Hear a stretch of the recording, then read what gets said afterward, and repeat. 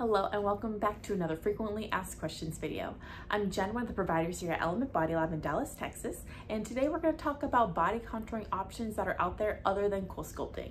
We know that not one size fits all when it comes to body contouring, and that includes CoolSculpting, and that is completely okay. It's not for everybody, just as some other procedures might not be for everybody as well. This video is just to inform you on some things that are out there on the market, so you can go do your own research and talk to professionals in the field.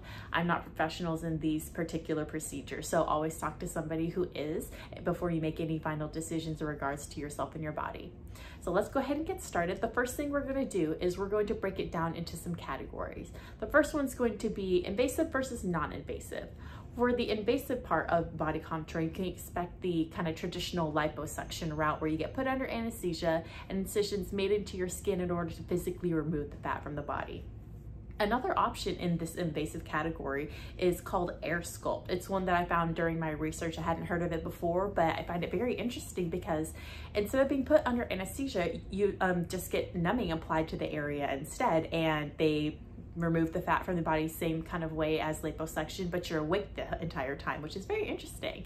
So those are some of the options that are out there. It's interesting to see how far that the aesthetics industry has come over the years. So onto the other side of that for non-invasive. There are four main modes of body contouring when it comes to non-invasive procedures. CoolSculpting is one of them, using cold in order to freeze the fat on the body. But we won't go deep into CoolSculpting today. We've got a ton of other videos on our channel. You can definitely go back and look and see what CoolSculpting is all about. So what we're going to do today is kind of focus on the other three modes. So for the next three we're going to talk about, they actually differ from CoolSculpting in the aspect of CoolSculpting uses cold in order to contour the body, and these other three utilize heat in some sort of way. So for the first one is going to be radio frequency. So it utilizes heat and radio waves in order to contour the body. Some of the brands that utilize this are going to be Vanquish and TrueSculpt. The next one is going to be ultrasound technology. So again, heat and ultrasound, high intensity ultrasound waves in order to contour the body. One of the brands that use this is called Liposonics.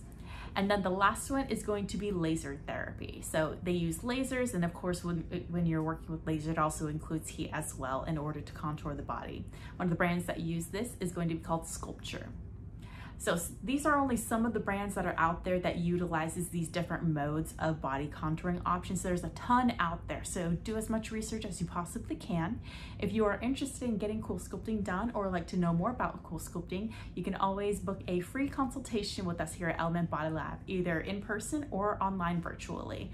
Just go to www.elementbodylab.com in order to book your free consultation. I hope you have a great day, and thank you for watching.